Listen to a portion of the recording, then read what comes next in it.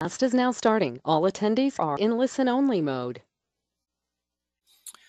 Good evening, everyone, and welcome to this evening's Let's Grow webinar, sponsored by the American Sheep Industry Association.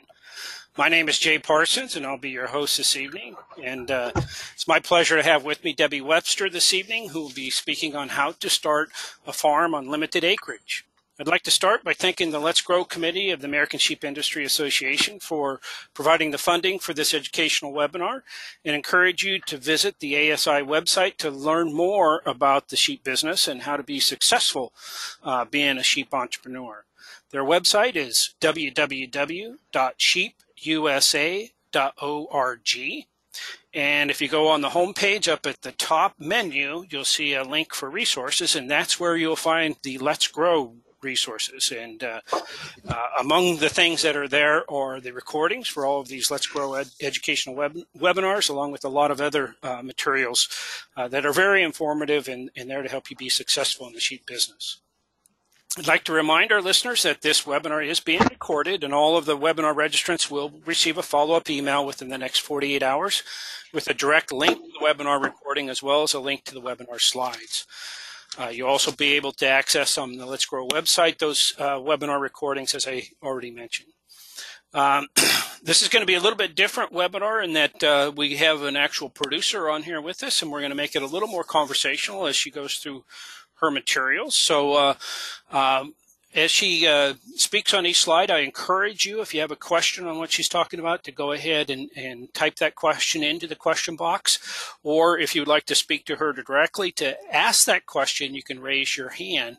Of course, in order to do that, you have to have a microphone connected to your computer and be willing to have your name called out on the air if I call on you to actually ask your question. So our plan is for Debbie to work her way through her slides, and we'll entertain anywhere from 3 to 5 questions per slide if we have them. If not, we'll just keep moving right along.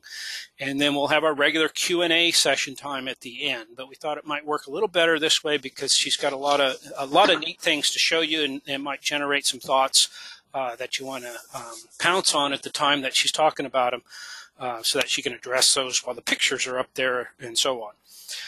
So with that, I'm going to go ahead and introduce our speaker, which is Debbie Webster. She's a small farm entrepreneur and educator from Seneca, South Carolina. She's coming to us from her home tonight, so we really thank her for taking the time to do this evening. Her farm is called the Whispering Pines Farm, and she's also started a nonprofit called the Whispering Pines Foundation that's dedicated to getting children and youth outdoors involved in dairy, sheep, and farming. So she's very passionate about helping people start farms, and that's what brings her here this evening that she wants to share with us. She started the first 4-H dairy sheep club in the U.S. Her agritourism program served over 1,000 families last summer. She has classes for small ruminant care, cheese making, and uses her sheep for therapy for children with special needs. Today, she has the only licensed sheep milk dairy in South Carolina. Her cheese business continues to grow tremendously each year. She also has a meat handler's license and sells pastured lamb. So she's got a full gamut of experience there to share with you this evening. So in a conversation with Debbie preparing for this webinar, she mentioned that she probably in the last 10 years has helped about 25 sheep producers get started across at least 5 different states. So she's not just talking about it tonight, but she's actually experienced helping people start a farm. So Debbie, with that, I'm going to go ahead and turn the microphone over to you, and we'll just continue forward with our plan, and looking forward to your remarks and your slides. Okay, well, I'm pretty excited about this. We do this, how to start a family farm here in South Carolina, and the class is usually 4 hours, and we just go over everything. And one thing that people usually start with is chickens and getting their own eggs and that kind of thing. But just because this is through ASI, we're talking mostly about sheep. And we're also going to talk about goats, because a lot of people do both, or some people do goats and maybe are curious about sheep. So the first thing, if you're going to start a small farm, why are you doing it? Are you doing it to feed your family? Are you doing it to have something to do, maybe some supplemental income when you're retired? Or some people want to have sheep out there just to keep their lawns mowed or whatever. And I think there's as many different reasons that people start. I find that mostly young families want to do it, and usually it's for two reasons. The life lessons that kids can learn just working around a farm are just wonderful. They can be outside, they can be responsible, just physically working around the farm. I think it's very, very good and very positive. Not that we want our kids to grow up to be laborers, but there's a lot of brain activity that increases from physical activity. There's a lot of figuring things out, how to make things better, how to make things faster. I think it helps kids be a little more intuitive with the animals. Also, whether you agree or not, all animals have their own different personalities. And we've done a lot of therapy with kids that can't seem to communicate or socialize with others, whether they're on the autistic spectrum or whether they've had some kind of emotional problems. And when they learn to work with animals and the animals aren't talking to them, but they're learning on a nonverbal level about personalities, it really helps them to bond. And they gravitate oftentimes towards the one that has the same personality as they do. And it's kind of interesting how that all works out. When you have children that learn where their food comes from and how to raise animals, they just seem to have a better outlook on life. We do farm tours all the time, and can show a wheelbarrow of feed, and there's oats, corn, maybe barley, maybe pellets in the wheelbarrow. And I'll ask the kids to pick out a corn kernel, and they usually can. And I'll ask them, where does corn come from? And it takes a long time before they figure out that this came out of the ground and not out of the can. And the other thing, when I show them an oat, and it's hard for them to figure that out, I ask them where oats come from. And the number one answer is an oak tree. And so we've got a long way to go with some of the kids that don't grow their own gardens, or they aren't around the farm. And I think that we're getting more and more removed from farm life and animals. And I think it'd be great, even if you can do it on 1 acre of land and just get a handful of animals, to show the kids more about animals. The picture here on the lower left, we sold a couple of bottle baby lambs to a family, and they have just had the best time with those babies. We've sold a lot of bottle babies to families that just wanted to have their kids experience it. And I had one lady call me, and she said, Debbie, I just can't wean this baby, and it's like a year old. And I said, well, that's your fault, not the baby's, because of course they're going to cry. She said, well, I can't stop feeding the bottle. It cries too much. And I thought, well, you've got to stop sometime. So it can be challenging in a lot of different ways. And this is one of the kids from the 4-H club. We do the 4-H club for kids 5 years of age and up. And this is one of the shows that we had here on the right-hand side with all the kids. And we did it sort of like the dairy goats, where they were dressed in white. And those kids just had the best time. And there's a 4-H for meat sheep, but not for dairy sheep. And they've asked me to write the book for the project book, because we did it in Greenville County, South Carolina, which maybe half of you don't know what that means, but it's not as rural as it used to be. In fact, the farm that we were in until just this past January, of 20 acres, is completely surrounded by houses. We're basically in a neighborhood. And these kids, we had to make the projects for kids that really had no opportunity to keep an animal at home. They just kept them, we had different programs where they could do foster care for a lamb for the first week of life, and they had to learn everything about it. And we had kids out in the pasture doing the lamb watch, and I had kids that young kids, and we'd put gloves on, and they could feel inside of you if that baby wasn't presented right. And it was the coolest thing to watch kids do that. We did stuff with wool, and we didn't do too much with meat. Kind of meat sales went way down with the 4-H club, but we're fixing to start do 3 counties in our new location. This center picture at the bottom is a little girl. We were asked to come to the Shriners Hospital, and had kids with problem with limbs or amputees, and this little girl her fingers are not separated, and she just loved the sensory input on that little lamb. So there's a lot of different reasons why you can do it, and that's kind of your own thing. When I teach this class, oftentimes everyone wants to go commercial, and so we'll talk about that. So when you decide, is it going to be for memories or for money? And if you start small, you can spend less, leave room for growth. And the thing about sheep and goats, they'll have twins, triplets, and your flock size can grow pretty quickly. It gives you time when you start small to get a little more experienced and learn what to do as you go.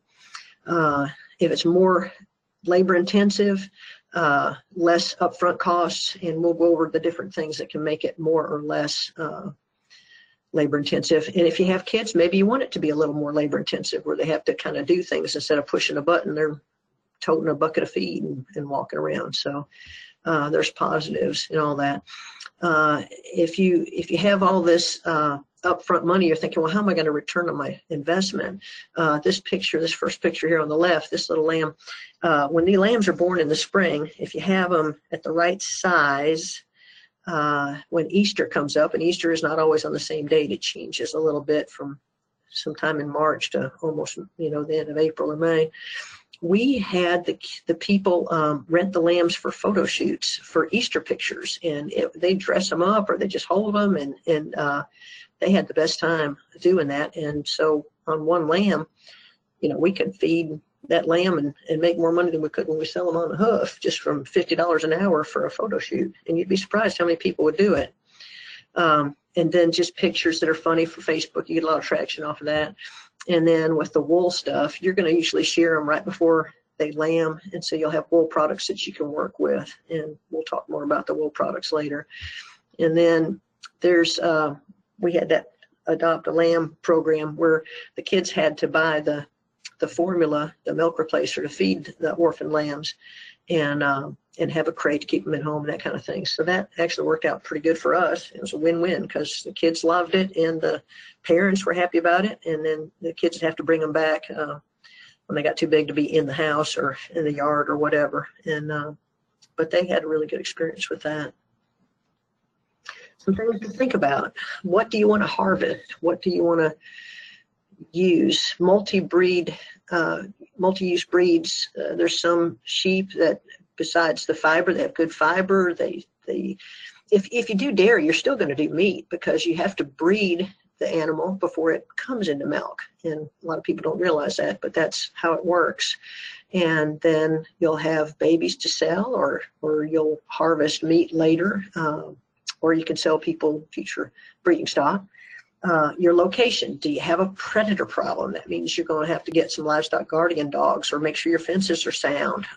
How are your neighbors? Are they going to have a problem with it, or are they going to welcome it?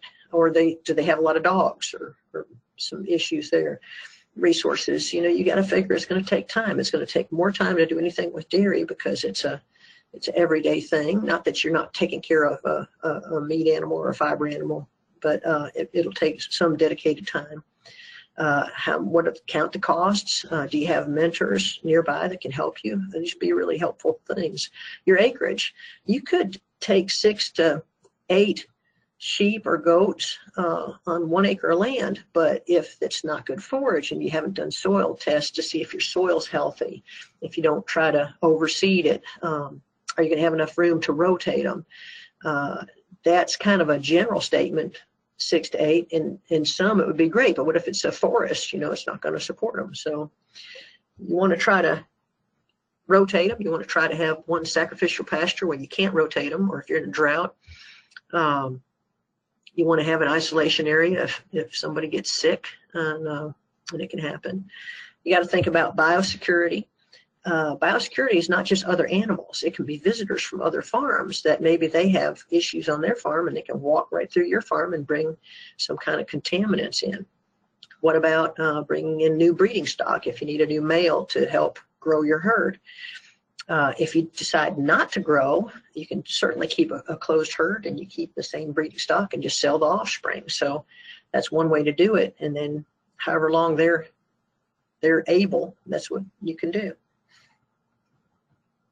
So talking about dairy, I wanted to show you the udders of a dairy sheep because we've had meat sheep, hair sheep, and we tend to think that the wool sheep breeds with the East Frisians have a better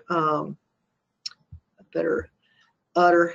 You've got some good definition there. You got a long enough teat. you probably want to be able to get an animal with a long enough teat where you can hand milk. And I showed a picture of the orifice. That's something you can look at. There's some of them. You couldn't hardly drive a finishing nail in that orifice. Not that you would, but I'm talking about how small the diameter is. You want it big enough so you can get a good flow, because it's going to be easier for you and easier for the animal to milk them out.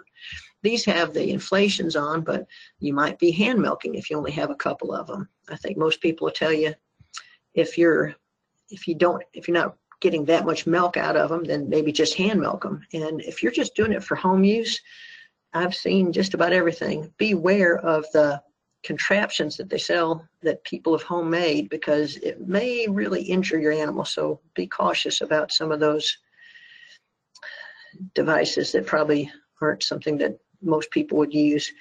I think it's good for you to learn how to hand milk, because you kind of get a feel for it, and then you can figure out what it's supposed to feel like. The one way to learn how to milk without abusing the animal is if you just fill up like a latex glove with water, and if you'll reach around the top and do kind of like a first finger, the next finger, the next finger, kind of accordion, push it out, you'll see when you're doing it wrong, it'll push back up into the hand of the glove and not down into the fingers. So there's a knack to it. I remember one time I sold a lady a real nice ewe, and she had milked other animals before, and so I felt like she could do it. And she called me back and she said, I'm having a real problem with this ewe. She just keeps filling up and I can't milk her out. And I said, well, I've had complaints before, but never that the sheep had too much milk to suit you. So you've got to get that hand strength up, because it'll wear you out, just that continual repetitive motion trying to milk them out. And milking machines are available.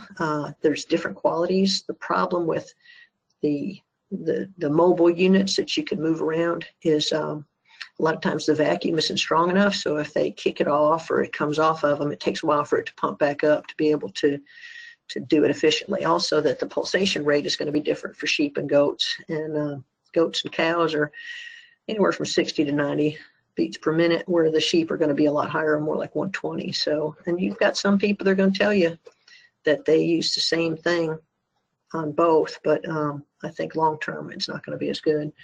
If people are getting started with dairy, there's so many products that you can make that you would really enjoy. And a lot of people I hear don't even know that sheep can be dairy animals, and that just makes me crazy, because they keep calling my cheese goat cheese, and it's actually sheep milk cheese. The difference is we have goats and sheep, and we milk them both and make products out of them.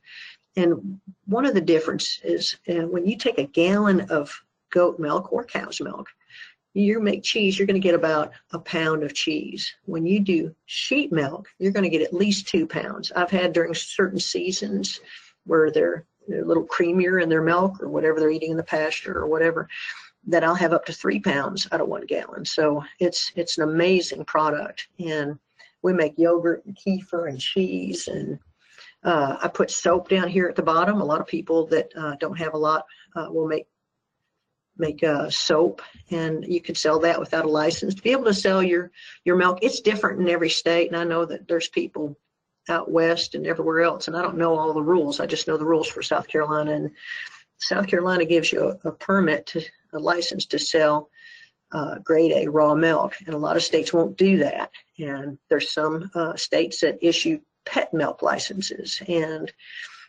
for cheese making, if it's a cheese that's less than 60 days old or aged, then it has to be pasteurized milk, where if you have something that you're going to age longer than 60 days, then you can use raw milk. Now, if you're making it for home use, you can if you're using it for home use, you can do it raw or whatever you want to do. That's totally up to you. But if you're going to sell it to the public, and eventually you might, that's part of the rules. So wool products. Now, I think a lot of people worry about how are they going to shear, but we found a lot of uses for the wool. And when I had 10 sheep, I sheared them myself. And a lot of people will say, well, you can't hardly do that. Well, you can. It takes you a whole lot longer. I want to tell you, these professional shearers, they can do one, it seems like, in a couple of minutes, and it takes me like an hour per sheep. But it was fun because the kids got to learn how to do it. My kids both know how to shear sheep, and it's not that big a deal. I had one lady that I sold some sheep to, and they were Icelandics, and they have such a huge fleece that they really ought to be sheared twice a year. And I think she had like children's scissors, and she was out there and she did it in a lot of segments, and that's probably not recommended, but you can get the wool off and you can use it for a lot of different things. With our 4-H club, you can make a drop spindle with just stuff at the Hobby Lobby, and the kids were able to make their own yarn and bracelets and braid it and have a big time with it. We did this felting.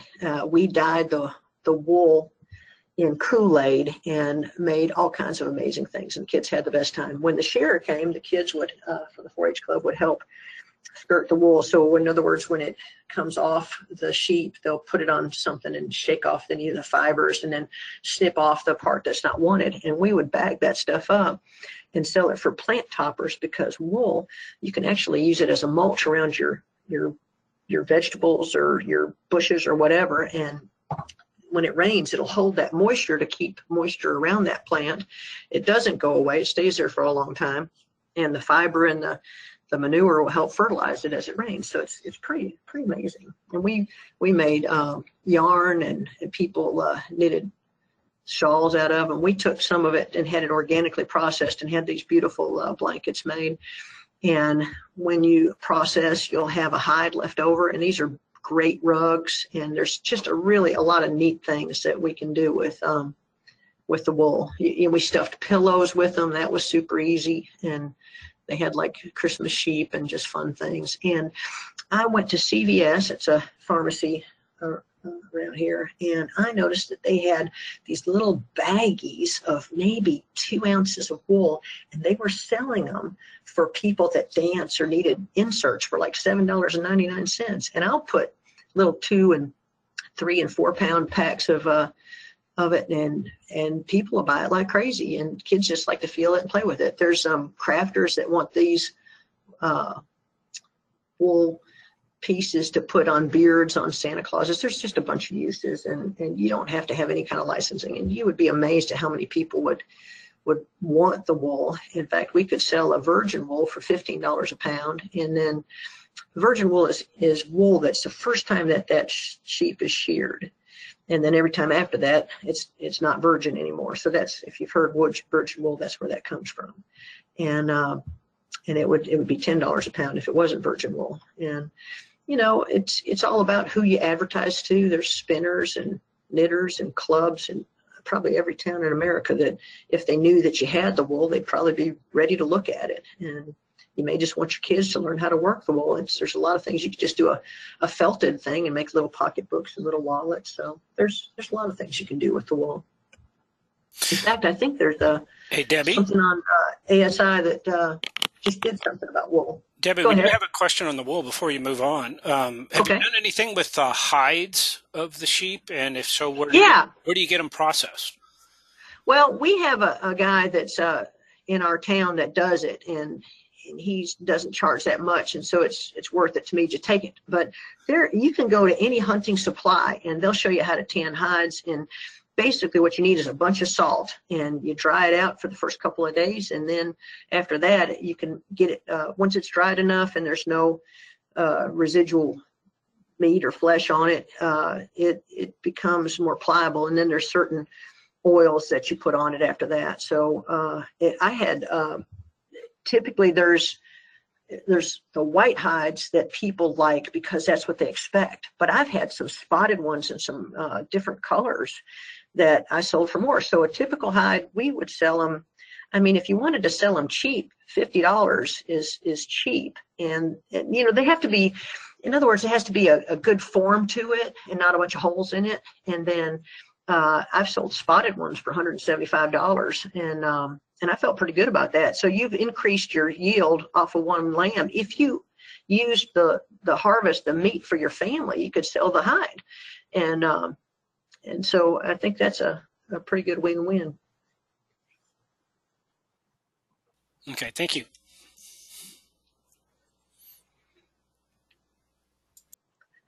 So the meat, now this is all finished. What we did initially, we started with goats and ended up with sheep around the same time, and we raised goats for pet quality.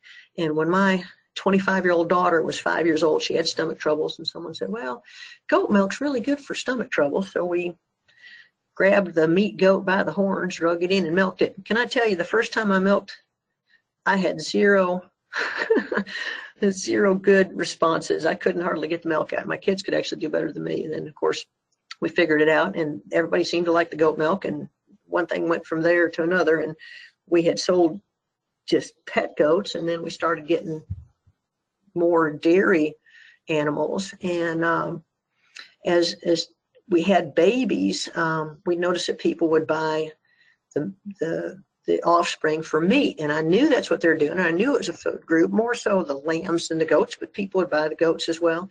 And I really, you could sell them and you could do all right, and the price that you could sell them for is generally anywhere from $1 a pound to $3 a pound, and it depends on what the people want and how they're going to use it. And some people want one that's just freshly weaned and it's very small, 30 or 35 pounds, and they'll put it on a spit and they'll just do it whole. And then there's other people that want something bigger, and there's a lot of different reasons why people, you know, if they're doing celebrations or ethnic holidays or whatever it might be. And a lot of times I thought, well, I don't know if they know what they're doing, and I was concerned about that. And we started learning how to do some processing ourselves. And we have I call him a county extension agent, and Jay told me that that's incorrect now. It's a local extension educator, but they're here to help you. And we had one of ours that was just wonderful and showed us how to process our own for our own use. And I thought we needed to know how to do that. And you know, I want to tell you, it was really hard. And because, you know, in the beginning, everybody had a name, and it's hard. It's really hard. And I think you have to get there. I think you don't start out that way, I guess. I mean, it depends on the person, but it was harder for us. And as we started to realize we could sell the meat, we had to get a meat handler's license. And I remember, and then you have to get a label and all that kind of stuff. And every state, I'm sure, is different. There's all kinds of rules. But we went to the first meat processing place. I said, you're going to help me because I really don't know what to do. Oh, yeah, we'll help you. And then this particular place, you know, like the butcher guy didn't speak English, and I didn't know what to do. So I ended up going to Clemson University and did a meat fabrication class so I could learn what it's supposed to look like and how to do it. And I didn't even know the cuts. And so you have a lot that you need to learn. But I'm going to tell you something that we have now. These are beautiful cuts here. And if you can sell lamb for $15 a pound for ground lamb, and then the rack of lamb and the loin chops are going for $22 a pound, and we're making really cool sausages that have a lot of different flavors. Instead of doing $100 for a 100-pound lamb, now you've got a 150-pound lamb that once you pay your processing fees and however much you have in them, raise them, you could top it with about $500 by the time you do it. So I think that, well, you know, like we do you know, so there's a big thing about broth bones now, and we're doing it for $4 a pound. And my current processor said, oh, yeah, go ahead and, you know, sell that. And I thought, well, that won't sell. And do you know that at the farmer's market, I was selling people packages of bones, and they're paying, I mean, there's some big packages, they put like way too much in there, $4 a pound, there's 4 pounds, it's $16, and they're buying it for their dog. And I'm thrilled, and you know, it's great, and it would have been waste otherwise.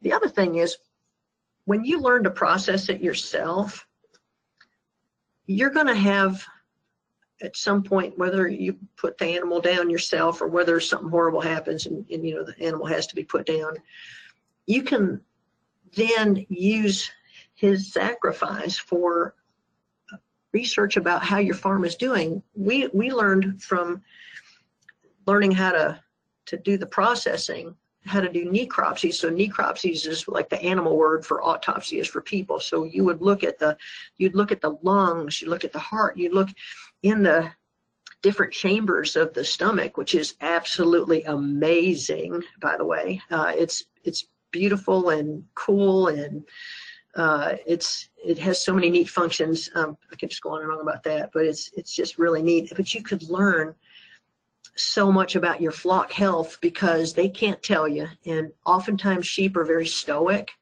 and you don't know that something's wrong until, you know, it's too late and you can't hardly get them to recover. And so it's that sacrifice can be used in a lot of ways. And so that's, I think I would try to get people to do that. And it's hard and it seems gruesome, and it's medical and it's scientific, and but I think it's something that you could do and eventually should do. So that's just my thought on that. So strategies and schedules. You know, the difference between raising cows, which if you have small acreage, it's hard to raise cows because they're too big and they eat too much, and, you know, it's too much for one person to benefit from. But if you breed in the fall and they have babies 5 months later in the spring, you could actually process the offspring or harvest it or whatever you want to call it in 6 to 8 months. Everything's done almost in a year's time, where if you're doing cows or cattle rather for beef, you're going to wait 18 to 24 months, maybe longer if it's grass fed. So I think it's a quick turnaround. And I think people that are raising cattle are also getting some sheep and putting them out in the pastures. I think that lamb is a premium protein. It gives you a little more vitamin and a little more protein. The other thing about lamb meat that you may or may not know is beef, like ribeye, is marbled, but lamb, the fat's on the outside. So if you choose not to use the fat, you can just trim it off, and you can't do that with beef. So you can actually make it healthier. Whatever your diet is, you can use it that way. So you breed them in the fall. Most of them are seasonal breeders. However, it's different with different breeds. There's a lot of hair sheep that you could, in 2 years, you could have 3 births, whether it's if you want to call them litters or however you want to call it. So you can do an accelerated breeding program. You can also, some breeds, like we do Tunis, which is a American heritage breed, and they're a meat sheep and they have wool. And it seems to me that they have to be well over a year before they breed. And we've got our East Frisian dairy sheep that if they're big enough and strong enough, they're 2/3 of their growth, very similar to dairy goats. You can breed them when they're 6 to 8 months old. They'll have their first lambs when they're a year and a half, or you can do the math on that. And that's an accelerated program there. And that's how that works. So weaning varies, just like the lactation varies. So it depends on the individual. With the weaning, there's a lot of lambs that are fine to wean at 30 days. Lambs grow a whole lot faster than goats. Goats, oftentimes, they're weaned at 6 weeks to 4 months, and lambs, 30 days to 60 days, most of them do it. Now, some people leave their lambs with their moms for 4 months. Dairy animals, oftentimes, the lambs are bottle fed, and they're weaned at 30 days. And you just have to look at them and kind of get some experience or get someone to help you with that. If they're 35 pounds, they're in pretty good shape for weaning. And if they're one of those that's really not thriving, maybe just wait a while. So not everything is, some of those lambs didn't read the book on what time they're supposed to be weaned. So, and the lactation varies. Some are strong milkers and they start to fade gradually, and some are strong till the day you dry them up. We usually, whenever we start milking, we're going to usually take a break at the end of the season. It works for our family. And you can milk them twice a day. Sheep are easy. We've got Saanen goats that are very heavy milk producers. And typically when anybody first gives birth, you know, if you're going to milk them, you're going to milk them twice a day. As you get tired or your enthusiasm wanes, or if you need to, you can always back off on sheep. Sheep do really well milking once a day, where most goats, it's a lot harder. And, you know, you're going to hear people say, well, you have to milk every 12 hours. Well, you can. But if you want to have a life, or if you have somebody that's going to do it for you, I've got friends that do it at 6 in the morning and 4 o'clock in the afternoon. We did it at 7 and 4. And what happened is you got a really big amount of milk in the morning and less in the afternoon. But it helped everyone finish in a day, and it was a lot easier. So there's a lot of different ways you can do it. So we talked about the meat. The thing that makes lamb is if it's a year or younger. And you'll hear a lot of people saying you should always harvest your lamb at 6 months. Well, sometimes the lamb chops are awful small at 6 months, and maybe they need to be a little bigger. The lamb doesn't get tough. The other thing, difference between sheep and goats, if you leave a male intact for goats, if they're almost a year old, heck, if they're 6 months old, they're going to be kind of stinky because of spraying and all that wonderful buck things that goats do. It's not that way with rams. Rams might get in a rut, but they don't get smelly. So it doesn't matter if they're intact or not. We banned some. I'll tell you, when you're trying to ban little lambs, it's real hard. And we could go on about that, and probably one thing we would do if we're going to ban them is we would put a string at the top of the testicles before we put the band on, because they'll slip up. And I remember one time I had one of the girls we sold some lambs to, and she was going to band her own, and I don't think she'd done it before and didn't know about that little string. And she had one in and one out, and she didn't have anything to snip it. She had to run to Home Depot with this lamb squalling and had somebody there help her. And so it was like, it's always experiences. Maybe that was the one I should have shared, but it was pretty funny actually. And then when you're milking, if you want the babies to nurse, there's some people that don't even milk their ewes until after they wean the babies. We are always going to do a little hands-on with them, whether the babies are nursing or not. We're always going to make sure they're even, because if she has one lamb, she's going to be uneven, and it's going to be hard for her to keep that side going without any use. It's a supply and demand thing. So if you're not milking her, she's going to dry up on that side. And if you only milk her occasionally, she's probably going to get mastitis because she doesn't know how to do that on and off stuff. The milk share oftentimes is when the babies are a certain age, they'll put them up and let the moms be separated from them, and then milk them out in the morning and then put them back with the lambs during the day. And that works well for a lot of people that way. If you don't feel like milking, you just let the babies have it. But it will limit your length of time that you can. They just need a schedule that's regular. Anything that's inconsistent is going to be really hard for that ewe to continue creating the same amount of milk if it's on again, off again. Wool, usually you shear them before the babies come, because if they don't have a whole bunch of wool, they're going to seek shelter when the weather gets bad. And the lambs, a lot of times, we had a lot of rain this season. I think across the U.S. there was a lot of rain during lambing time, and we were calling them aqua lambs because they were out in big puddles, and we didn't shear the ewes early enough. It just didn't work this time. And they didn't worry about it because they didn't care if they were getting rained on, but it was real hard on the lambs. So you want to make sure that they have good shelter and cover for lambing, or put them up. Hey, Debbie, And, would you like a few questions now? Sure. Yeah, okay. Absolutely. Okay. Paige, you have your hand up. I'm not sure if it's on this slide or the previous slide because I just now noticed it, but I'm going to unmute you here, maybe. If I can. Hold on here, Paige. Well, I'll go to some that typed in. Well, go ahead and continue on, I guess. I'll figure this out. I can't get her unmuted here, so. Okay. Well, okay. She can type it into the chat, into the question box here, if you wouldn't mind, Paige. But we did have some questions come in on the meat side. I know that was your previous slide there, but yes. But some people were asking about selling your meat at the farm or at farmers markets was one of the questions. And are you doing the actual processing yourself or paying somebody else to do it for you?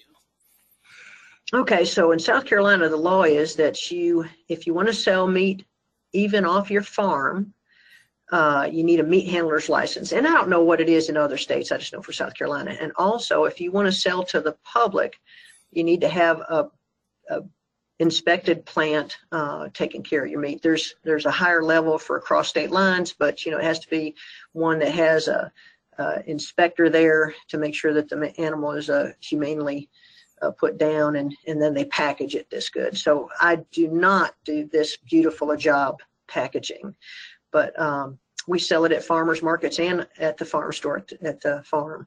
And you can sell live animals right off your farm. and you can process the meat for yourself for home use. I think there's a lot of homesteaders that if they process their own meat and package it and that kind of thing, I don't see why you couldn't barter with other homesteaders that have other products. I think we need to go back to some of those bartering days. But for legally, you have to have the label. This label that's on this meat, you can see where it has the U.S. inspected sticker on it. They stamp the meat. You'll see some of the leg of lamb with a stamp on it. And it has their number for the processing plant. And it also, so for my label, they just put Wishburne Pines and the address and all. And so that's what makes it my label. And the first label I did seemed really hard. And then after that, the processors, they know how to do it, and they print it off and they just type your name in there. And that's how that works. Okay. So Paige, the reason I can't unmute you is because you're self-muted. So if you wanted to unmute yourself, you can talk now. Are you there, Paige? Okay, so doesn't sound like it. So Alan, you're the same way. You have your hand up and you're self-muted. If you want to unmute your microphone, you can ask your question now too.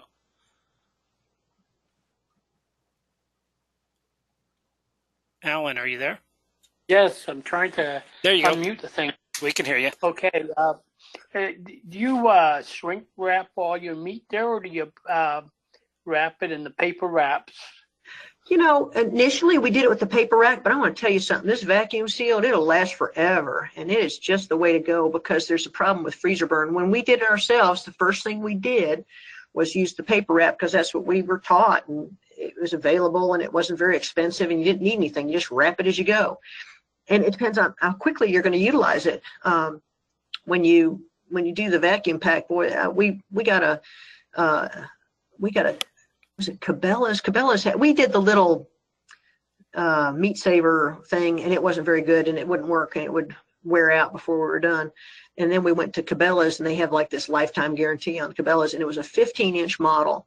And a 15-inch you can get a good leg of lamb. If you're home processing, you want that 15-inch one, and you just get the roll of the plastic that goes with it, because you can seal it on one side and cut it to length, whatever size you want, and that works really well. And you ought to write down, what it is and when it was processed if you're doing your home use. And that can be purchased at Cabela's outdoor stores? Yeah. They have a huge hunting section, so there's deer hunters and fishermen that use those vacuum packers, and they've got them on sale. Sometimes you can get a really good deal. Well, I'm going to have to check into that because I sell probably up to about 10, 11 lambs a year off the flock, and the rest go to the auction sale. But I've had people question me, can you not get it shrink wrapped? And a local abattoir, they're not equipped to do that. And he's not interested in doing that. He just assumed to do it in paper. Yeah, that's going to hurt you. I mean, if you can find another one that maybe is a little farther out, just kind of research it, because that's really the way to go. Now, I did get with the first guy that did it, he did the paper, and he said, well, it costs so much for those vacuum bags. And I thought, well, man, let me just buy you some bags, because it's just a much better way. It looks better. They can see what they're getting. Because what are you going to do? Unwrap it every time someone wants to have a look at it? And look at how this meat is displayed. They can see it, and the rack, when it's Frenched like this one is, boy, that just makes it worth more. And then people know what that is, and it reminds them of the crown roast, and you can get a good price for it. Thank you, Alan. Yeah, thank you. Okay, I'll let you go on now. We got a few other questions on meat, but we'll come back to them at the end here. So I know you got some other stuff to cover. All right, fences. So this right here on the right was, when we came to this new farm, we moved from 20 acres to 180 acres. And there was just some guys with cattle out there. And I guess their cows didn't test the fence too much, because they had like, here's a piece of chain looped around some welded wire and posts every different distance apart. This fence here is what you want. At our last farm, we did 5-foot centers, and I think this one is now 8 to 10 foot centers. But I've seen some fences when we were looking at more land, they had them not exactly spaced in any kind of, just randomly, and maybe 20 foot and everything else. But you want a good tight fence, because if you're going to spend what it's going to take to put a fence in the ground, make it right. Spend a little extra and get good posts, get good supports, get good wire, pull it tight where it'll last you a long time, because it costs just as much to put a bunch of junk up as it does to put something nice. You want a good straight line. It just looks better. And you want to pull a string, and you can use a post driver. These welded wire panels, they actually come in horse panels now that are 2x4s, and the combination panels are smaller at the bottom and bigger at the top. You can even, I put this chart here, you can even take these welded wire, they're 16 foot long, and you can brace them at one end and bend them, and then put a tarp over them and make your own shed out of that. And you may want to put pallets to kind of weight it down. There's all kinds of ingenious fencing that people can do. The netting is really good as a, not a perimeter fence, but as a cross fencing, because you can move it around. Maybe get 2 of them and move around. But you need to teach the animals, if they're not used to electric fence, you need to teach them what it is, and not just put little baby lambs out there and let them experiment with it, because it's they've got to be trained to it before you throw them out there. This is one of our catch pens. You really want to get a catch pen. It just makes life so much easier. So you can get them in a smaller area, so you can do any kind of look at them, do their feet, catch them up, and do body condition scores. These were little gates that my husband, he's a welder and an engineer, and he made these gates that he could just tie in, so we could make a series of gates all over the place where we could have little turnouts. And our last farm, I think we must have had, we had 20 acres, and that counted, here's the building, here's our walk-in cooler and freezer, and then our cheese room, and our milk room, and then the parlor, and then of course we had horses, so we had an indoor arena that we'd ride in. We also did our 4-H show in there, so we had every kind of animal on 20 acres, and there was probably 100 of them, and we had to feed a lot of hay. So if you overstock, and everybody does, and you don't have enough grass, then you just supplement. So you use different types of hay, whatever's available in your area. So if you get too many, you can sell down or just feed them. So that's really how it works. So Debbie, somebody asked what you mean by a catch pen. You want to explain that? So a catch pen means you want a smaller, so if you have a little paddock or pasture where the animals are out there grazing, that's where they live, you want to try to get them into a smaller area, because sheep and goats are funny about becoming feral for no apparent reason. And when you want to catch them, and usually they know when you're trying to catch them, and so you want them in a smaller area so you can corner them, because it's a whole lot easier catching them in this little area. You can put a panel like this panel across here and then move it in, so you have them in really tight little areas so that you can put your hands on them and do whatever you want to. If you raise meat animals, oftentimes you don't handle them very much. And different breeds of sheep and goats are more docile than others. Just think about dogs. You got a Chihuahua and you got a Great Dane. Who's going to stand there longer, right? So some of them are going to be a little more hyper, and some of them are going to be more calm and gentle. The East Friesians we have are just as laid back, but they're handled all the time. Oftentimes they start as bottle babies, so they're going to just about sit in your lap, where some of the other animals that aren't handled as much are going to be a lot harder to fool with. So a catch pen is just a smaller area, a little tight chute. Sometimes it's a narrow chute with a guillotine front and back to hold them in there, where you can just do whatever you need to do to them as far as trying to do their feed or do health checks and that kind of thing. Now this is fun. So if you have sheep or goats and you have a border collie, that is one employee that loves his job, helps you. You don't hardly need a catch pen, because he'll circle them up and bring them right to you. And he's always wanting to go to work, and he never gets tired. So we would love our border collie, and he is just a big asset to the farm. These dogs, this is Bailey and her cutesy pups, and besides being adorable, they actually have a purpose. A livestock guardian dog is not a guard dog like people think about, that's chained up somewhere and barks all the time. These animals, these dogs stay with their ruminants, and they bond, they imprint, and they would actually just give their lives protecting them. They just love them. And I remember one time, it's just by design. It's just the neatest thing you ever saw. We had a lamb that was stuck in a bunch of briars or thorns, and we had two dogs, and one got on one side of the lamb and one got on the other side, and they took their teeth and pulled the briars off the lamb and freed the lamb, because the lamb would have stayed there and died.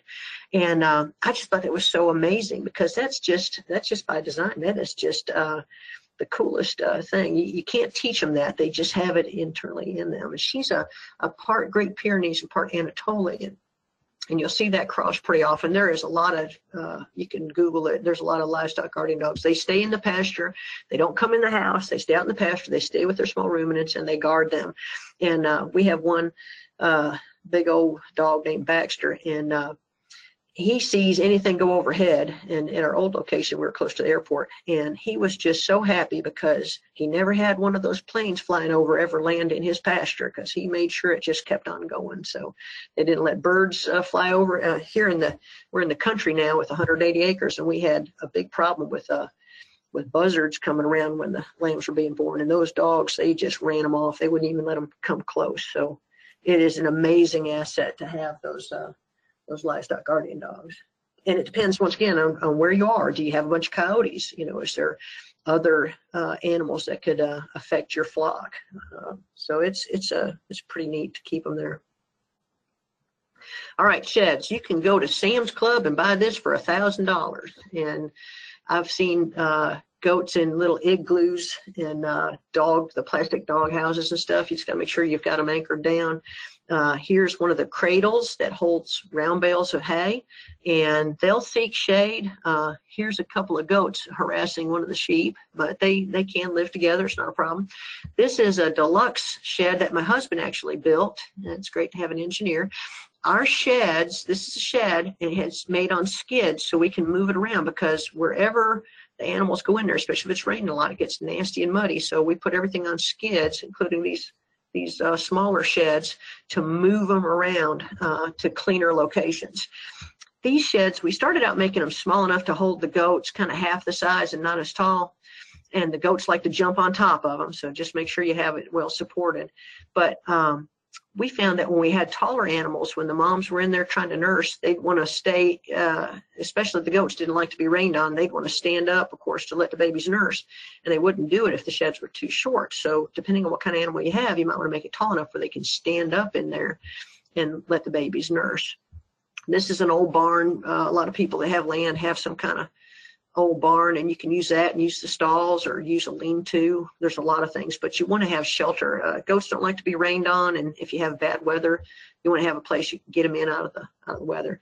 This pasture shot I wanted to show you because there's a type of farming called silvo farming, and the idea is you have trees and then you have pasture, and you have trees and you have pasture, especially if you have a farm that has a lot of forest. You've seen the kudzu plants maybe that grow up, and vines grow up on trees and just about kill the trees. Well, if you're trying to grow timber, you don't want those things tearing up your could-be profit. And one thing about goats, they love browse, and browse is anything that's up high. So you can see right here, they've eaten the low-hanging leaves, and they would take care of any kudzu or vines that might be affecting your forest. Then they'd stay under there and stay cool during the heat of the day and drop manures that would fertilize these plants. It would keep the debris out so that the timber can grow, and then they go out to the pasture during the evening or the morning hours to graze. So natural shelter is, I think, just as good, maybe even healthier than the sheds. We were trying to put in fences and pastures and stuff, and I had a bulldozer guy. He wanted to plow every tree, and I was like, that is food. Now, sheep tend to graze more on the pasture, about 60% and 40% browse, where goats want to do the browse, which would be 60%, and then the pasture 40%. But I have found that maybe it's an individual thing, because I've seen some sheep, they're climbing up the trees eating, and then some goats over here grazing. So I think sometimes it's an individual. These are Nigerian goats, by the way. And this is one of the East Frisian lambs. And I'm going to go into some breeds in a little bit. I just had to do this photo because when you're going in with a bucket of feed, sometimes it feels like this. It feels like they're coming to get you, and you're like, stand back. And because of that, if you're going to use just tubs, I recommend this one because it doesn't spill.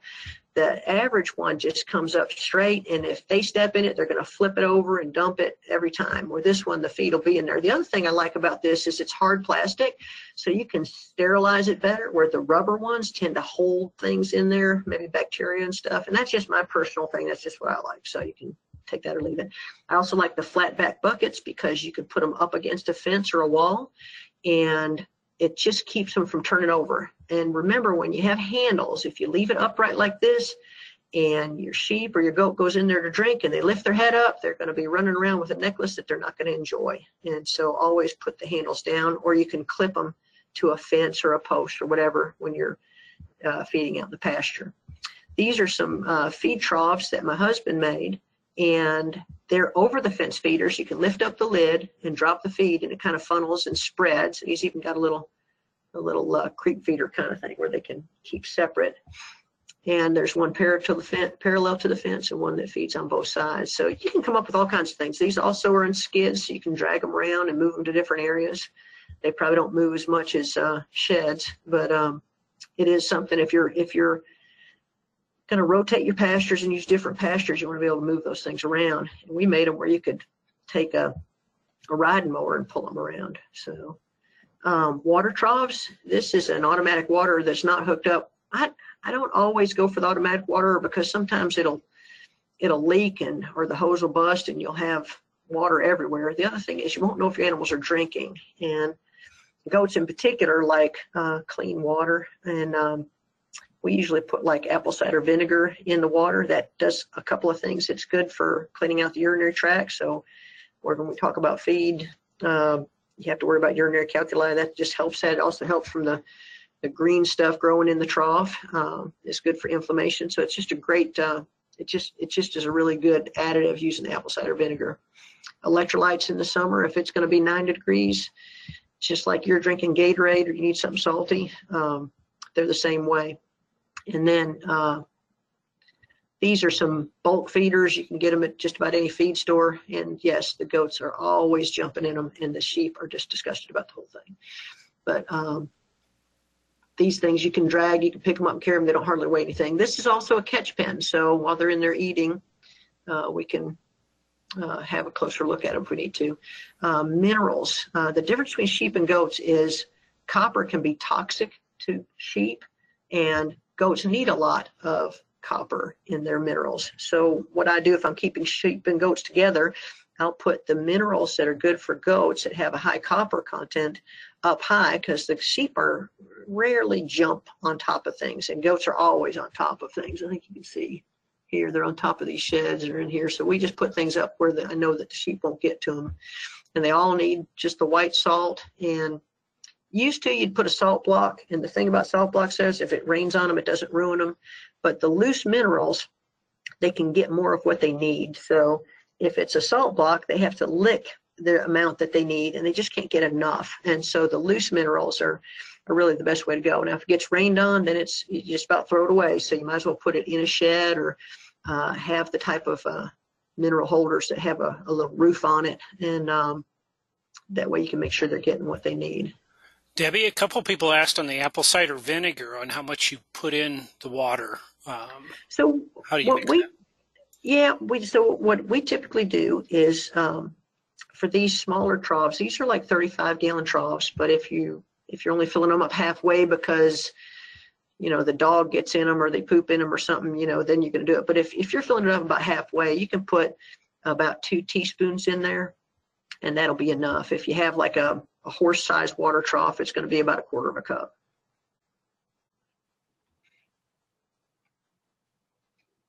And the electrolytes, they usually have, I think I have electrolytes. Yeah, there's some on the next slide. So there's electrolytes like Land O'Lakes makes one especially for ruminants. Electrolytes really aren't so much species specific because they're not going to put copper in there. So it's just about good for anyone. You can get whatever works. There are some of these electrolytes that have some stuff specifically for ruminants, for the rumen, but most of it is any breed, so you can use it for any of the animals you want to. And you can get any apple cider vinegar you want. They would tell you, and I think it's true, that if it has with the mother, that it's a little better, and usually you want to shake it up before you use it. This is a lamb bar. So if we have bottle babies, and you can see my sheep and my goats are all sucking on the lamb bar together, we like the Land O'Lakes milk replacer. We've done real good with that. I know Tractor Supply has some.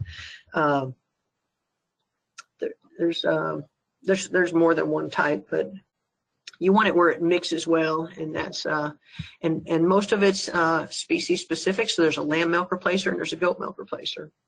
Sometimes we're doing a mix of goat milk and sheep milk if we had it, and the sheep need more of the protein that's in the sheep in the lamb milk replacer, and the goats don't. So the goats are going to nurse a lot longer than the sheep. So the lambs are going to grow really rapidly. So, and I'll tell you, as far as feed goes, a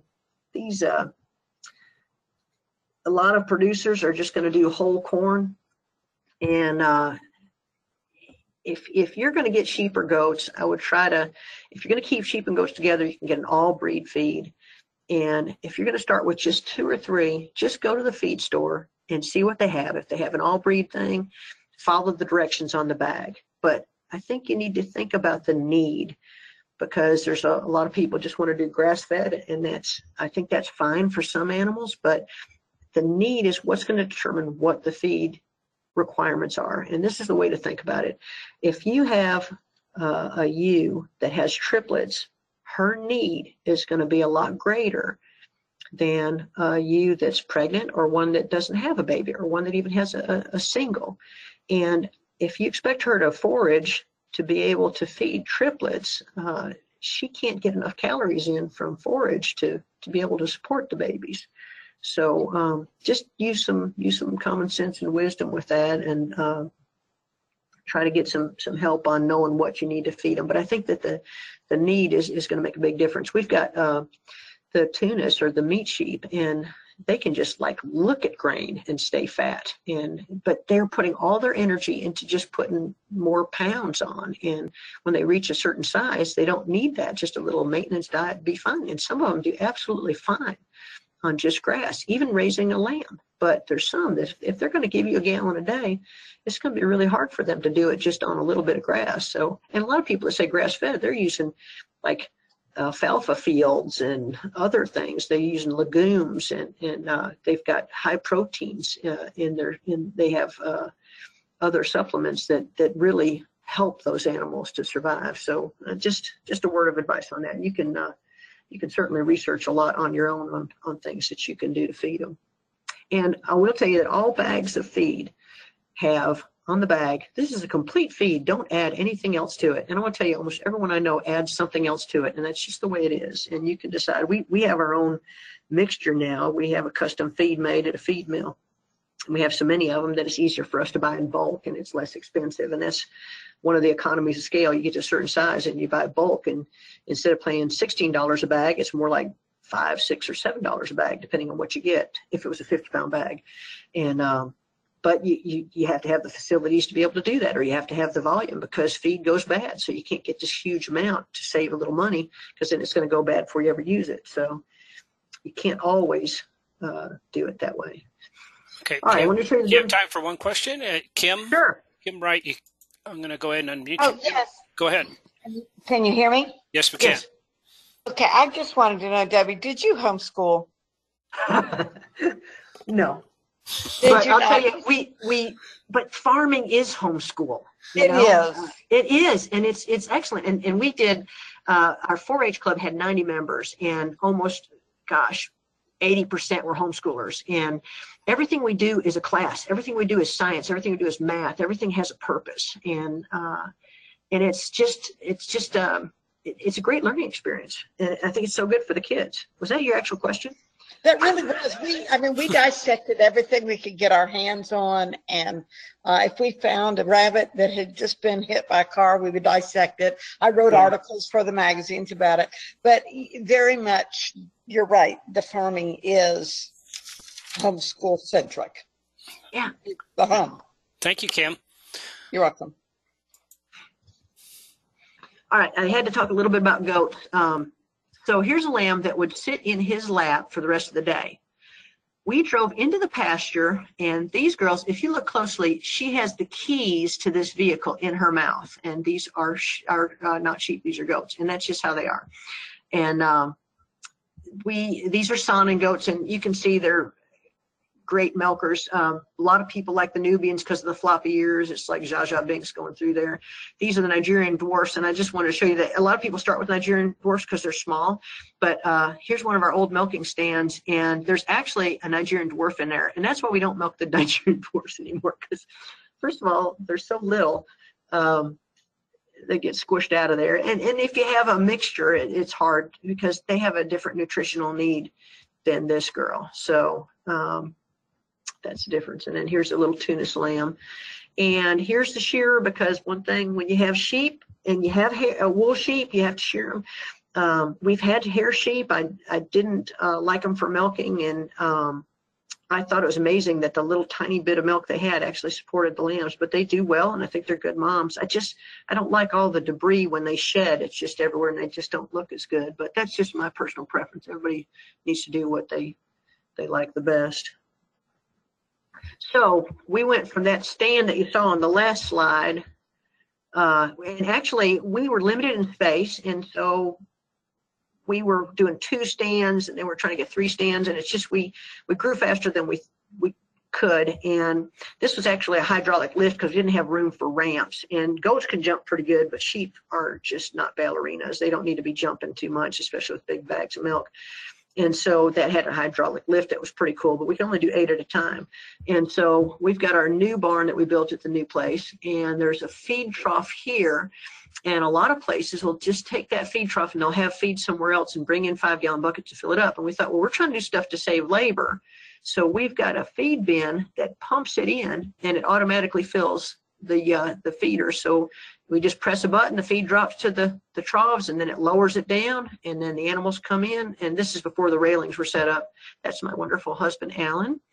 And the sheep go in there, and then this whole thing lifts up, and they walk around, and they go out the other door. And Alan made these guillotine doors. And this is our cheese room and our milk room, and it's just beautiful, and there's so much room. We're going to have giant, huge classes in there. It'll be great. And then this is our store. It's just one section of the store. We're actually dealers for Coborn now, so we're selling these items, and we're also selling a really neat milker that is for home use, or you can start. You can even do licensed dairy with. I don't have a picture of it right here, but it's pretty neat, and I can talk about it some other time. So Debbie, we do have one question. Kimmy, are you there? I am. Can you hear me? Yes, we can. Yes. Okay. I've got a question about your milk room and your cheese room. Yes. You said you were going to do classes. Are you going to be doing that soon? Because that's what we're venturing into. We're new with our goats and our dairy sheep. We've got dairy sheep and dairy goats. Yeah. And so that's one reason why I was wanting to watch this, be a part of this, is because I'm wanting to find those classes. So when you said that, I got really excited, and I'm hoping you're going to do that really soon. Yeah, I'm in North Carolina, so I'm scared about what I can do and what I can't do. Yeah. So. Well, sometimes I do like a basic kind of overall, just the science and the math of the cheese making, and then we do like a cheese making 101 and 102 and that kind of thing. So we there's a couple, but we're planning on doing our classes in September. I want to tell you, we moved in January. It rained every day from October till March, and we had a hard time getting the building built. And then it was just moving. We've been in the same place for 28 years, and I never thought it would be that hard. It was pretty hard moving, and we're still trying to catch up. But we're going to try and plan our cheese making classes for September. We're actually going to try and have try and do some Airbnb on the property where people could spend the week with us and learn how to milk and learn how to make cheese and help in the cheese room and all kinds of things. So yes, we're going to do classes. Well, then I'll stay close by to wherever you're at, because I want to find out what's going on. Okay, now where do you live? I'm in Albemarle, North Carolina. Yeah, that's probably not too awful far from us. No, you're not. You're not at all. We were just down there at Clemson at a class that they had down there, so no. Yeah. You're not far at all. Okay, well, you know exactly how far we are then. Yeah. Thank you for the question, Kimmy. Okay, we're probably going to run out of time, I guess, but so just some, you can read the slide. You can Google FAMACHA body condition score. I only put BOSS on here because you're going to see that a lot on Facebook pages. BOSS is just black oil sunflower seeds, and a lot of people will feed that for extra fat and extra cream in your milk and that kind of thing. Keep things consistent. Veterinary care. You want to make sure that you have a relationship with a vet, and you're gonna have some vets now that just want to do small animals. That happened to us, and it was heartbreaking. And there's a lot of things that you can do at home, and the best thing you can do is have good practices to keep your animals healthy, so you won't need the vet. But things happen, and the problem is you're going to spend more on the vet care than you are on the animal a lot of times. And we do these talks. Before we moved, we did a monthly class on everything all the time. And one thing that the veterinarians would always say during the class is, well, if you have one that's got a problem, just call it. Well, if you got two animals, you got Milky 1 and Milky 2, and one of them has some, she's not very parasite resistant. Well, you take her out and you only have one. So culling isn't always an option. It will be an option when you have bunches of them and you're spending all your time on one instead of the other 99. So that's where that comes from. So just know that sometimes it's going to be, that's going to be part of the issue. And then you want to have a first aid kit and a lambing kit. And I think you can probably Google some of that stuff. I think Pipestone and Premier One has some of those things. But the FAMACHA, I cannot talk too much about that. Remember that you've got internal parasites and external parasites. So I think we can come back to that if there's questions. These are some of the top beginner mistakes. Feeding too much grain. I've had 2 calls in the last 30 days about people that fed their animals too much and got urinary calculi, and that will just plumb kill them. And it's like the worst kidney stones ever. And it's generally from too much grain. And there's things you can do to prevent it. And the main thing is only feed on the need, not just everybody wants to make their animals fat, and that's not always good enough. And, if you have them standing out in the pasture and you don't know anything about them, if you don't have enough hands on, you're not going to know. We already talked about minerals. And then for dairy animals, people that don't milk them out enough, the animals dry up. And it's a need thing. If you never milk them out all the way, they're going to start to create less and less and less until they finally dry up. And then for your transitions, you can still on the hoof. And we already talked about some of this with that. And then when you're starting out with dairy and cheese making, you do home use and bartering and even for pet use. Check your state laws for licensing. The more you grow, the better you're going to do. And I can just, you saw how we were milking with smaller and larger. The cheese making, let me explain it this way. If you're going to make hard cheese, and most of these little recipes you can find online are for 2 gallons of milk, and it might take you 6 hours to make that. Well, right now, I remember I saw some notes somewhere that most I thought I'd ever need is a 15-gallon vat. We're doing 100 now. And if I can make 100 pounds of cheese in the same amount of time as it would take me to make 2 gallons, because there's a process in cheese making, so it will take you so many hours to do certain things. Well, the economy of scale just really kicks in. We bought a Hobart mixer. We make some soft cheeses that has different herbs in it and different mixtures. And I had a KitchenAid. The biggest one I could get was like 3 quarts, and it would take me all day to mix my cheese. And then I'd have to package it. And I mix everything. I can mix 65 pounds of cheese in an hour and have it packaged. I'm done for the day. So economy of scale is great, but you wouldn't need a $1,200 Hobart to mix your cheese. You'd be fine with a bowl initially starting off. So, and the more you grow, the more experience and knowledge you're going to get. So I think that it all comes with time. And I think that the growing pains, when we first did a licensed cheese room, we ended up, I didn't know how to do it because I'd done it in my kitchen for so many years. It took me some time using all the extra room. And now, no one ever says they built something too big. You always find room, and you can use all that stuff and use more. We've got a handout, and these are just some resources that we like, and you've got a handout, and it'll help you get there. Just be careful on some of the social media sites, because a lot of times people are telling you stuff and that was just their experience with 1 or 2 goats and sheep or whatever, and maybe it's incorrect, and so be careful with that. Any other questions? Yeah, thank you, Debbie. And There is as Debbie mentioned, there is a handout that you can pull off of your control panel there that we made available to you with some of the URLs for these links that she has there. I also sent out the link for the Let's Grow resources page, and I sent that out because on there, the very first thing on the list is a sheep education catalog. That's gotten a little dated now. It's about 6 years old, but my wife and I put that together. And when I saw the State University Extension offices on Debbie's list, I thought we better make that available because there's a whole chapter there on just the State University Extension office websites. So with that, I know we're pretty much out of time, but we did have a few good questions come in that I wonder if you wouldn't mind entertaining. Sure. One of them was on the guard dogs. You mentioned the importance of having a good guard dog, but you also mentioned that you used to live in a 20-acre farm surrounded by houses. And, of course, guard dogs and close neighbors are not always a good mix. Any suggestions there on breeded dogs that are good in those types of environments, or any recommendations for folks? Well, you may not need a livestock guardian dog if you're surrounded by neighbors, unless your neighbors' dogs might be the problem.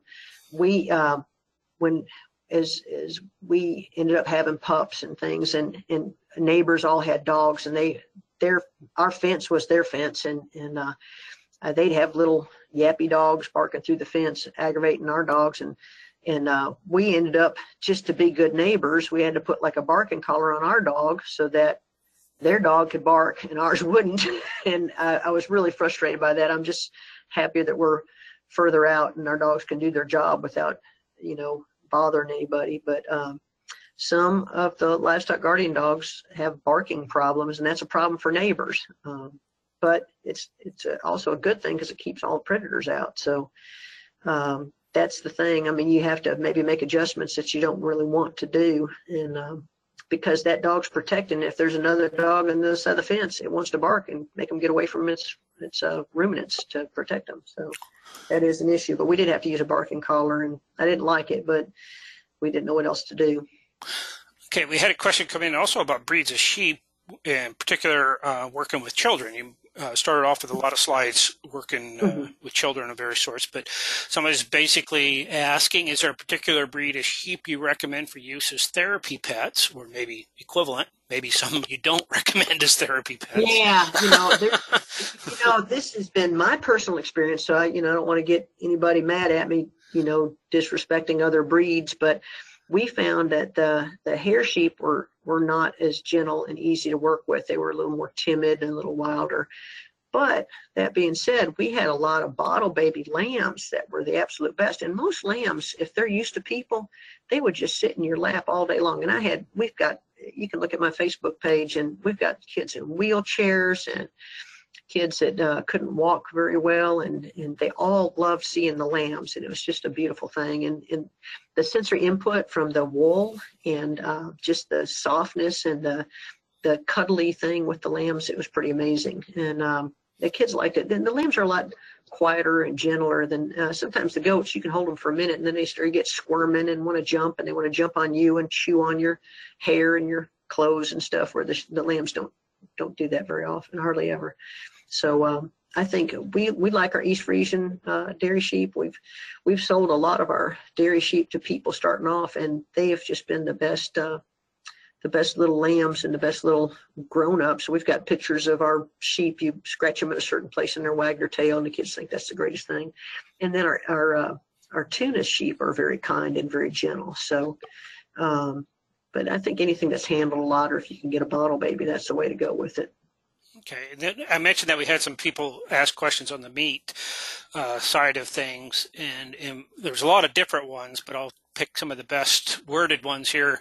One of them was basically selling whole carcasses versus selling cuts. And then, do you make more money on cuts? Do you make more money just selling carcasses and not have to pay for the processing? When do you pay for the processing? That decision there is a quandary for some people. Well, we found it depends on who you're selling to, because if you're selling to chefs, they want the whole carcass, and it costs you less and it's easier to do. But most of these processors are going to charge what they call a kill fee, and then there's some of them that it depends. Every processor is different, it seems to me. And sometimes they'll charge you so much per pound, regardless of the cuts you get. So you might as well make them do a really good detailed job and be able to sell it for more. Because if you're selling a whole carcass, maybe the person's only going to give you $7 or $8 a pound carcass weight, where if you make your rack and your loin chops that you can sell for $22 a pound and then grind a bunch for $15 a pound, I mean, that's the price that we're getting, and nobody's balking at it. So I think for us, it's been pretty valuable. We've only just really started selling these higher cuts in the last year. I will mention, put in a plug for the American Lamb Board. They so want people to make these more expensive cuts to get more people to taste American lamb that they actually paid for my processing fees last year, every bit of them. And so, of course, it was great making the sausage and getting these different cuts. And American Lamb Board is dedicated to help more people eat lamb. And if they have to help processors, or help producers paying some process fees, I think there's a lot of grants out there that you may not be aware of. For the USDA, they have a value-added grant that we actually received, and it's for that sort of thing. So the value-added is you have your meat, but then the value-added is making the different cuts, whether it's the processing fees or the packaging or whatever it is, they'll help pay for that sort of thing, and for advertising. And that way you can have a good step up to be able to do things. So you mentioned the farmer's market. Does that also apply to the farmer's market? And how much is that worth it given the labor needs of having somebody there manning a farmer's market booth? Well, for us, this past year we went to the biggest market in our area is downtown Greenville Market, and they have 15,000 people that come every Saturday, and it's from 8 to 12. And when we lived 15 minutes away, it was a little less of a burden than now we live 50 minutes away. And so it's almost an hour drive. But with selling the meat and the cheese, I made $1,000 one Saturday, and I was okay with coming in extra early and spending from 8 to 12 there at the market, and it was well worth it. And on the slow times, we're getting $300. So the average has been about $550, and I feel pretty good about that. So I think that's a pretty good paycheck for a Saturday morning. And you can decide how many times you want to come in. I think they charge like $30 per Saturday, but if you pay in advance, it's more like $20. And so that's what works. And we're also selling our meat in grocery stores and things like that. Now, we had to get big enough to do that, because before, when we'd sell them on the hoof or we'd sell the whole carcass, we had we're yielding 2 or 3 lambs, or if we're doing 10 lambs or something like that, then, it's hard to, because we didn't have enough to be able to supply someone for the whole season. In fact, we're doing so well with this meat, I think we may sell out before the season's over, and that's a good problem to have. And that's why we got more acreage, so we could grow more lambs so that we could sell more, because and if we have more pasture, we don't have to do so much hay. We can do pasture, and that cuts out a lot of expense. Yeah, and so people were asking that very question in terms of the size of your herd, and this transition from just having a few for your home use and then actually selling something direct in particular. It's easy to grow sheep and goats, mostly sheep, because you're going to better premium. I think more people would eat lamb. Well, it depends on who you are and where you're talking from, but we're selling more lamb because people are more aware of it than goat meat. And I think that I didn't mention the prices of the milk, but goat's milk in our area typically sells for $14 a gallon. But for my sheep milk, I'm getting $28 a gallon. And I have, there's a pharmacist that gets my sheep milk for his kids that have immune disorders. And they were in the lower percentiles, and they couldn't keep things down. And when they started on the sheep milk, not only did they enjoy it better, they slept through the night, and then they got in their better percentiles. And we actually had older people drinking it to help them settle. It satisfies them and relaxes them. Kind of like after a turkey dinner at Thanksgiving, you have that feeling of relaxing. The sheep milk does the same thing. And the sheep milk is easy to digest as the goat's milk, but it has 3 times the protein and has a sweet, rich taste. So we sell our yogurt for $10 a quart. So that's still like turning it into $40 a gallon. So a lot of people don't realize sheep milk is up and coming. There's just not that many people doing sheep milk, and a lot of people aren't aware of it. And that's why we're trying to help more people get into the sheep milk, because if they can get into dairy sheep, then more people will know about it and realize what a good product it is. And then you can still raise lamb. Even if you're raising dairy sheep, you'll still be raising lamb. And we've done that. We had 115 lambs this past season, even with the move and all, which was kind of hard. But it's you can get a return on your investment with whatever you're putting into your dairy sheep and your lambs with your return on your investment. Okay, thank you, Debbie. And that was an interesting presentation, especially all the great pictures that you shared with us and stories. And thank you to our audience. A lot of great questions came in during it, and they're at the end. And it was really a lot of fun to do this, because we're used to doing health ones or more general topics, and this was something that's been on the to-do list for a while, and it's nice to finally get one in on how to start a small farm with your sheep and or goats and make it work. So really appreciate it. Well, and my email's on there. If somebody had some questions they didn't get answered, I'd be happy to, they can email me, and if they had other questions, it'd be fine. Okay. And this is recorded, so you'll get a follow-up email in the next 48 hours. It has a link to the recording and also a link to Debbie's slides. Once again, there's a handout on here that you can download before you leave. It has URLs for all of these resources that Debbie has on this slide here listed. And then I also provided the URL for the sheep USA.org Let's Grow resources website, which has the history of the recordings are on there under educational webinars, and then also that sheep education catalog is there at the top of the list.